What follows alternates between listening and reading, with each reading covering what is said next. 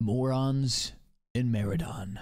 I just off this title, I'm gonna love this. Like I love watching noobs play WoW and like just the adventures. It reminds me of like when I was a noob in WoW. Well, I'm still sometimes a noob, but like, you know, back in 2004 on my freaking rep paladin, just dying over and over and over and like it's just brings me the nostalgia. Episode was all about world exploration, questing, getting our mounts at 40, and engineering. So today the primary focus is dungeons, dungeons, and lots of dungeons. By the way, I've realized that I hate these 3-minute prologues, so let's cut to the chase and stop beating around the bush. We activate the altar of the keepers and summon the stone men. When you kill each one, they blow up. So any seasoned WoW veteran will hide behind the pillars. Personally, I chose to face tank every explosion, take aggro on the last mob, get our whole party wiped, and report Staya for toxicity when he called me bad. Then we may have wiped again after someone riled up a mob of dark dwarves, after which, and you wouldn't believe this, we wiped yet again. The way I see things, painful. No one's really to blame, we're all equally at fault here. With all our might, we activate the altar of Arcadeus, and I gotta be honest, this is probably the coolest boss thus far. Alderman is a sick dungeon, both thematically and in the sense that you need a sick sense of humor to design this fight. Arcadeus slowly summons these tiny useless stonemen one by one, and then suddenly when you expected the least, 2 giant elite mobs zoom in and altercate our experience for the worse. After walking a moderate distance to be ganked... To be fair, he's level 41, bro. Like, 41 Alderman, like, even for a veteran like me, like, bro, 41? Like, the boss is level 47, right? Like, yeah, you're pretty underleveled for this, dude. In front of the entrance to the dungeon by a stun-locking rogue, leading us to walk yet another moderate distance. It appears that the mobs have all respawned, and it is for this very reason that World of Warcraft is spy bastards and 4 fuckers. Anyways, this is how you're supposed to complete the fight. You actually don't attack him, you just drag him all the way upstairs. That way it'll take ages for the elite mobs to reach you, and you can defeat Arcadeus in the meantime, as they say. Him. They don't say that. The Adventure of Swockwickdus.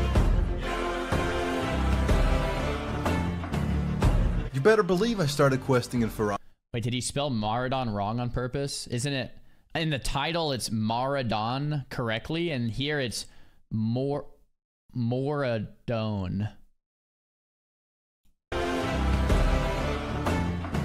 Okay. You better believe I started questing in Ferrari. I had to call you out on that. The zone is cool as fuck. In fact, let me tell you about it. Like Basically, what happened is that in Ferrari, I made the executive decision to say, man, fuck this shit. We're gonna do another dungeon. I teamed up with some players I met during a robot chicken escort mission in Tanaris. Along with my now level 60 friend Larry, our party was fucking stacked. Merely 5 minutes into Zul'Farrak, I acquired the best in slot gloves for my level. Ka-ching! We rob some graves and fuck up some zombies, then walk up this giant flight of stairs and execute the executioner. Free the caged folks, and now begins the kerfuffle. In this really dope segment that, unlike most of the game, doesn't just feel like standing and hitting, we defeat hordes of enemies, and after a drawn-out, hard-fought battle, we emerge victorious. At which point the people we saved betray us. Bastards. We make quick work of them and move on to kill Uzlu and Ukor's Sandscalp. Watch out for the snakes. Finally, we reach... I just realized he's using the Ravager over the Fiery War Axe. Is that... Maybe Swockwickdus wanted the extra AoE for the stairs? It's the end of Zul'Farrak, where Garzilla emerges from the water, and with absolute conviction, we smite him from this plane of existence. Our group was admittedly a well-oiled machine. Individually, we were fingers, but together we had joined to become a hand. There was not a single hiccup, and it was easily one of the cleanest dungeon runs thus far. All my party being mega overleveled probably helped, but I digress. Now, why did I go through the trouble of traveling to the southernmost tip of Kalimdor? Because By completing the Garzilla quest, I'm granted the carrot on a stick, which lets me move 3% faster whilst mounted. Vanilla WoW is monotonous and 15 years old, so I made the executive decision to diminish the game's lifespan. Then these trained World of Warcraft professionals taught me about a secret jump. There's one single pixel that'll allow you to get on the cage in Gadgetzan, leaving you just out of range of the Gadgetzan bruisers, meaning you're free to attack the Horde players with theoretically no repercussions. That is until the spot is taken over by these fine gentlemen who showed me how it's really done. After dying to some pirates, I left Teneris. Then I yet again made the mistake of exploring new lands in search of quests. I made my way from Duskwood through Deadwind Pass, landing me in the Swamp of Sorrows. A name I would come to find accurately describes the state of affairs around these parts. Although the WoW Wiki said it was appropriate for my level, there's barely any quests here. The only noteworthy thing was a giant sunken temple, which happened to have a Horde player on it who rudely informed me that I shouldn't be in this godforsaken place. With all my armor now in the red and my Hearthstone on cooldown, I made the journey back to Duskwood, where I repaired my armor and flew to Menethil Harbor, where I met up with Larry, who taught me how to use macros. I made one single macro to switch into Berserker stance and activate Berserker Rage, then decided that I fundamentally had the optimal setup. By the way, check out this glory shot of me and my tiger. God, I'm sick at this game.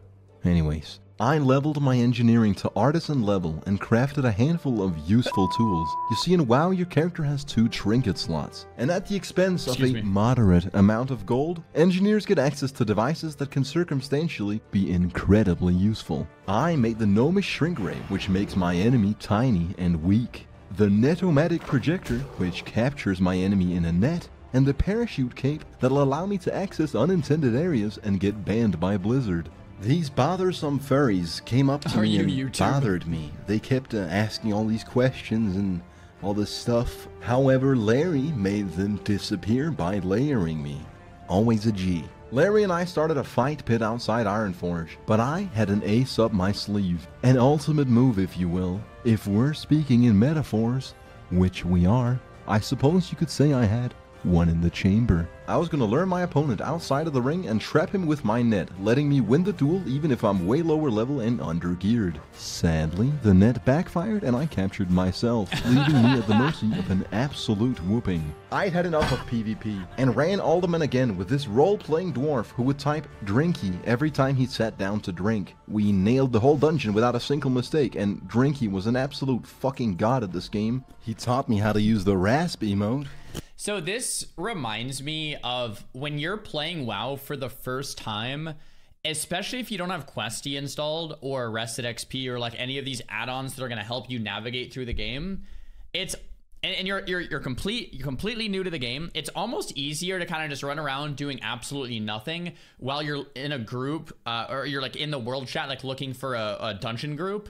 And then you find a dungeon group and then you run a dungeon. And then after the dungeon, you kind of just go back to doing nothing until you find another dungeon group, which could be like 2 or 3 hours later. And that's pretty much what like makes up leveling. Randomly running around, role-playing cities, leveling professions, checking out new territory, exploring the world, maybe a quest here and there, and looking for dungeon groups for many hours to do a dungeon like once to gain like a couple bars or half a level of XP, and then you rinse and repeat until you're level 60, which will take like many months. That's what I did, at least. Or just grinding mobs. I then won the role for the treasure chest, landing me a pair of completely trash bracers that I would go on to vendor for close to no monetary gain. To summarize about 10 hours of my life, even with PvP trinkets, free action potions, and a level advantage, I still don't beat mages 1v1 in world PvP. Yeah, I also still don't know if I'm enough of a man to level to a point where I'd have fair grounds on which to review WoW Classic. And yes, I still ninja loot chests without rolling for them. It's worth it, I'm telling you. I make off like a bandit. Then I made a tailor turn my Mageweave cloth into Mageweave bolt, at which point Rashmak approached me with a dubious offer, with materials that I could purchase in the auction house for what I would describe as a compromising monetary setback. He would enchant my fiery war axe with a fiery enchant, making it a fiery war axe. Do you know how powerful that makes me? I fucking love this game, man. I know it's a bit of a circle jerk, but despite all its flaws, this game is genuinely rewarding. At times, but all these negligible pieces of information are benign compared to what I'm about to tell you. A few days later is the very moment in time where I would cross paths with my soon-to-be new WoW GF. I met Emiri in Stranglethorn Vale. She'd been mailing me for weeks and had finally managed to find me. Considering the solo warrior leveling experience, she was a godsend. Together we completed nearly every single quest in Stranglethorn. Oh. After which we got E-smashed at 6 AM. Gamer hours. What the fuck am I doing with my life? In an excited delirium, I decided to ditch Elizabeth for being disloyal and low level. It's entirely unacceptable that she has a real life. And that she's not actively carrying me through the game. It was cute while it lasted, boys. Aw, rip Elizabeth.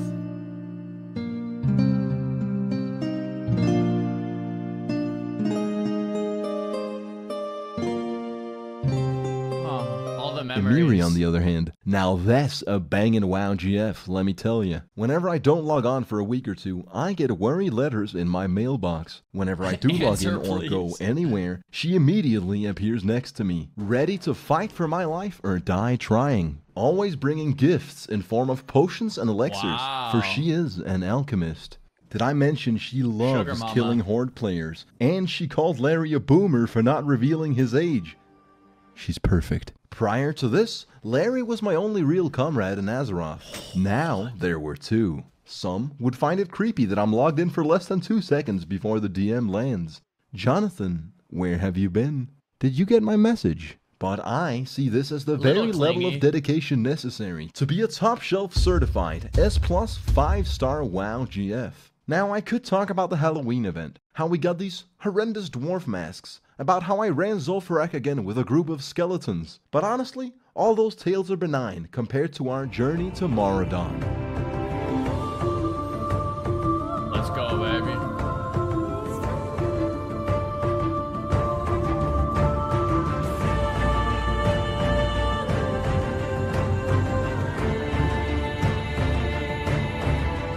I'm excited for the Destiny equip, man. I had that back in Classic. That weapon is so damn cool.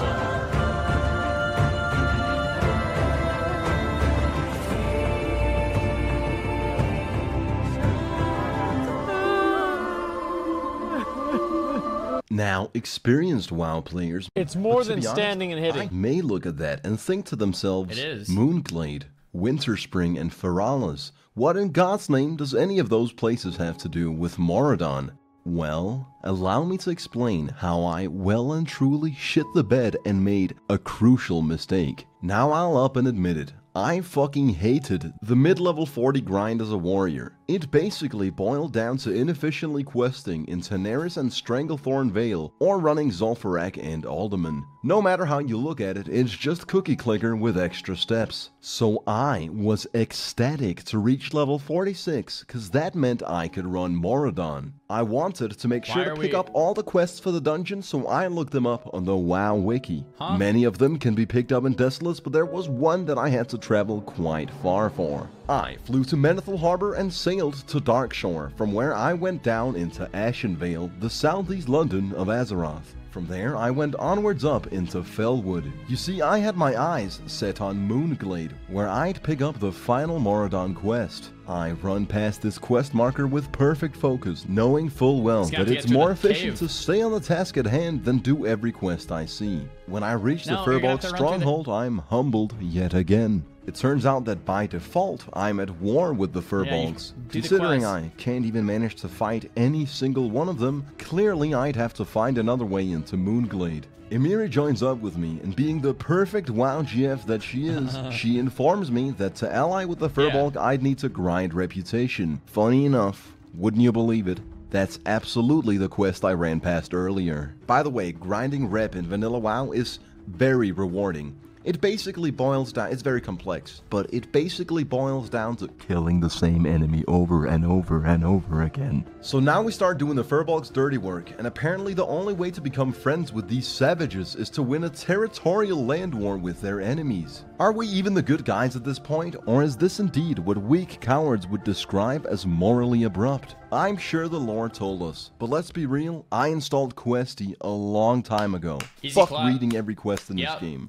In about an hour's time, we managed to go from hostile to unfriendly, granting us safe passage through the stronghold. This was where my crucial misstep started dawning on me. You see, Questy showed absolutely no quest signs anywhere in Moonglade. After a quick double take on the WoW wiki, it turns out this is where the quest ends. It starts in Desolus. As a new player, finding this out was very disappointing. Get the flight you path. see, every single other dungeon, bar none, has got their quests spread all over Azeroth. And for whatever reason, the only dungeon where I truly bothered to pick up every single quest and traveled, mind you, literally halfway across the world, is the one dungeon that conveniently has all the quests in the same place. I was thinking, what Maraudon quest is in Moonglade? Like, I know there's some turn-ins there, but which one starts there? Like, I was thinking that. Right next to the dungeon.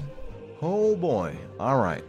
Going here may have been foolish, but it was intelligent compared to my next move. You see, I boldly presumed that Moonglade doesn't have a flight path, seeing as the flight master I found was only for druids. Taking the Hearthstone would also be inefficient as it's set in Ironforge, which is quite far from Desolus where we're headed. Emiri and I ride all the way back to the Furbolg stronghold and make our way through the endgame zone Winterspring. When we finally reach the flight path, I get yet another taste of the delicious first-time WoW player experience. You see, I didn't have any connecting flight paths to Winterspring, and therefore I wasn't able to fly anywhere. As it turns out, I'm laughing, there is a flight path in Moonglade that's actually required to fly from Winterspring. It just happens to be in a random location out in the woods that no one would randomly run into. So I go all the way back to Moonglade and pick up said flight path, then fly to Desolus where I meet up with Emiri. And the best part was that at 5 AM, our odds of getting a party for Maraudon were close to null. So I humbly come to terms with the fact that I spent an entire night getting 2 flight paths and some reputation, then begrudgingly turn off my computer. I love this. This is the authentic experience, man. I rose to the occasion and finally started playing with my guildies. You see, our old guild, who shan't not be named, had merged with a couple other guilds to form Prevenge, the deadliest fucking group of lethal Azeroth assassins on the planet. It's actually hella sick to be part of an active guild that actually has their shit together. I even went on Discord with my fellow degenerates throughout our Maraudon crusade. I don't look disgusting, man. I look fucking cool, man. Mate, you look like a virgin. Hey, man. The vast majority of our communications does not fit within the advertiser guidelines, so it has been cut from the video. What you need to know is that Maraudon is a fantastic dungeon, and Prevenge is absolutely the best guild on EU Noggenfogger, perhaps with the exception of buying GF. But that's neither here nor there. If the people I normally team up with for dungeons are irredeemable— Wait a minute, why is his EGF in a different guild than everybody else? She's in Heroes of Azeroth, everybody else is in Prevenge. Is that a little sus? She's in a different guild. I don't know if that adds up. Yeah, something's a little off there. Why are they in different guilds if they're so close? Who are lowly intelligent at best, then my Prevenge guildies are Azeroth guerrilla soldiers. They're fucking raid-hardened World of Warcraft primates. They got this shit on lock. We basically zoom through the dungeon to Princess Tharadras. Watch out for the deadly farts. And watch out, she throws a rock. Whoa! Whoa. We kill her in hopes of getting me the Blackstone Ring, which is undisputedly the best ring warriors can wear until several content updates come out. After Tharadras, we jump down and kill Rodgrip to try and finesse the Albino Croc skill boots for Emiri, who by the way was very loyal when my guildies made advances. After Rock Grip, we turn our party into a raid party so we can effectively reset the dungeon by logging out and back in. These people knew their shit. We ran the dungeon a handful of times and got me the Blackstone Ring, Oh, an nice. absolute powerhouse of an item. Then I asked my experienced, wonderful, erratic, temperamental, assertive, bangin' WoW GF to show me the world. As per the ancient rituals, the bonding is not complete before she takes me on a journey. When she took me to Don Moreau, I began to suspect that this was a ripoff of the Wetlands run, but I should have known that my trust was far from misplaced. She brought me through the Valley of Kings to a menacing locked gate that leads to the Searing Gorge. To get the key, one would have to undertake a trilogy of quests, but Emiri is goddamn perfect. She's mastered lockpicking and is able to lockpick the massive gate, Sick.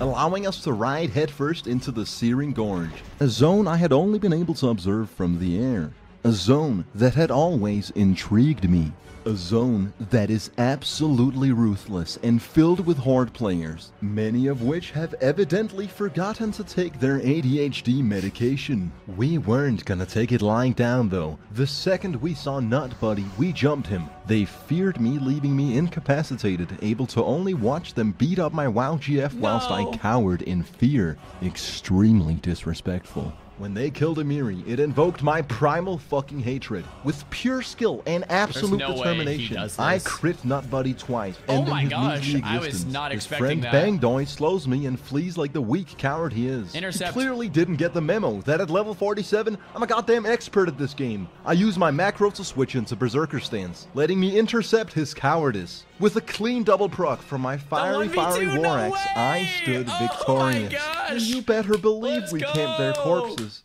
God, I'm glad I picked Night Elf. Stealth, front flips, you move really fast every time you die, a fucking tiger for a mount. Anyone not picking this race are clearly on the wrong side of history. Yeah, I would, but you can't be a Night Elf mage. Wow. Speaking I'm of being on impressed. the That's wrong pretty side of dope. history, Hell yeah. this cunt shamelessly took us out even though he had nothing to do with our kerfuffle. The fact that I would go on to forgive Kerfuffle. Bangdoy and quest on in peace is a testament to how good of a fucking person I am. We went on to let a guy out of a locked bathroom. I question how we ended up in that predicament in the first place, but when I get over 5,000 XP for little to no work, I don't ask any questions. I just take the progress, turn around, and walk away. This is how you play World of Warcraft. You leave your trusted companion to die so you can loot the scroll for the quest. Get hit with a regularly occurring 20-second polymorph. Maltorius. Once you finally break out of said spell, you focus on what's truly important, the goddamn quest. With your priorities in order, you not gonna happen. nearly complete the quest, No, but yeah. get interrupted once more. Then die to the mobs that you Fear, could have fear. probably killed had you worked together. Finally, you undergo the Walk of Shame. We went back to Ironforge to sell some shit, stock up on food, potions, and to level up my abilities, which to be honest, I forgot was even a part of the game. Emiri vowed to be my personal alchemist. I got my boy sending me godlike weapons, Oh, and my man. girl brewing me potions. My situation is godlike, and most WoW players are not this lucky. She even made me homemade cheese. It was delicious. We teamed up with Larry on his second character, which made me feel a little bit iffy about my own progress. Not just had he leveled his gnome warrior to 60, he was also approaching my level on a paladin. Granted, it's the easiest class to play in the game. True. It's basically an Azeroth RuneScape simulator. If there's one class which is actually just standing and hitting, then that class would be paladin. Yeah. Speaking of the patented stand and hit gameplay, I'll concede that I was wrong. Vanilla WoW is not just standing and hitting. You can also jump. That's a whole element that I left out in my previous statements, and I can see now that there's a whole dimension of gameplay that I had overlooked. The third dimension. Anyways, I Yeah. quested with Larry and Emiri in the Searing Gorge. We summoned this dragon. I gotta be honest, it's been over 100 hours of game time since I followed the plotline of this game. I Same. have no idea who this dragon is, or what he does. For all I know, he could be the final boss, or maybe he's our friend. All I know is I don't ask any questions. I take the XP and walk away. I would go on to jump in the lava and die. Naturally, my comrades jumped in as well to I'm curious what percentage of players read the quests and what percentage of players skip all of the reading, follow questy or rest at XP or whatever the hell, get the XP and level up and just play the game. Like, type 1 in the chat if you actually read the quest. You're tuned in on the lore. You know what's going on. You know the backstory of the quest. Type 2 in the chat if you are just running through the damn game, clicking as fast as you can to hit max level. Okay. Everyone's saying 2. Mainly 2s. Okay. I've pretty much been a 2 my whole life. I've been trying to dabble on the side of the 1 here and there, especially with like playthrough games. But it's hard for me, man. We gotta learn to read. To make me feel better. It goes back to the age-old saying, if your friends jumped off a bridge, would you do it? Well, if you want to be a top-shelf certified 5-star WoW GF, the answer is yes. No hesitation. With haste. Immediately. We then farmed Incendosaurs for XP, finished off a bunch of quests, and then traveled to Stranglethorn Vale to take a shot at the arena chest. Not just is there potentially spoils of battle, but if you actually spent countless hours to loot it and get the Arena Master 12 times, you can turn them in for the Arena Grandmaster Trinket, which is actually half decent. It's really good, this game, man. The moment the chest spawns, I greed for it, only to be fumbled by a priest with his cursed spells. I have no idea what they do, but they interrupted my looting. It didn't matter though, cause being a group at the arena is so scummy. Having 2 bodyguards skanking on my behalf, I managed to loot the chest, aka the authentic Asmongold experience, and I make off like a bandit. Nice. To celebrate our absolute victory, we decided to sail out for adventure. Sadly, with my brainlet, lukewarm IQ, and absolute piss-poor hand-eye coordination, I fall off the boat. When it takes off, most people would be surprised to find out that I have access to forbidden knowledge. I merge with the boat and start frivolously skipping across the water. You fools! You underestimated my power all along! I'm unstoppable! Look at the technique, the grace, the dignity. All this time, I faked being a really bad beginner at this game, when deep down, at the very core of my being, was actually the greatest of all time, a true legend of Azeroth. I'm actually the fucking champion is what I'm telling you. Do you feel my sheer fucking energy? The spring in my step, the glint in my eye, the fire in my belly! What do you take me? He's gonna, like, after the loading screen, he's gonna get stuck. For a goddamn fucking casual! No! I'm the greatest! And then I load into Kalimdor, losing all my momentum. Yeah. Incredibly unfortunate. Yep. Along with me, my ego was buried at sea. I had dreamed of a glorious death in battle, with demons, gods, or even drawing my last breath killing horde players. Yet in my final moments, he doesn't even try. I'm cold, alone, and I have no one to blame but myself. Moral of the story?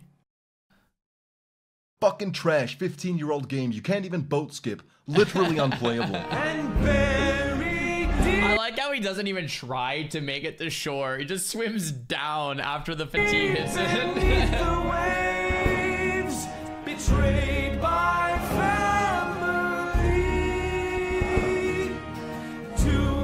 I mean, it is the most authentic classic WoW experience. What's cool though is it's not uploaded in 2004 with like terrible quality and like no microphone and whatever. It's like peering into a time machine of someone playing WoW for the first time in 2004, except this was really released in like 2019 or something, or like 2020 maybe. So it's like peering in a time machine but with like good quality and like good voiceover, and yeah,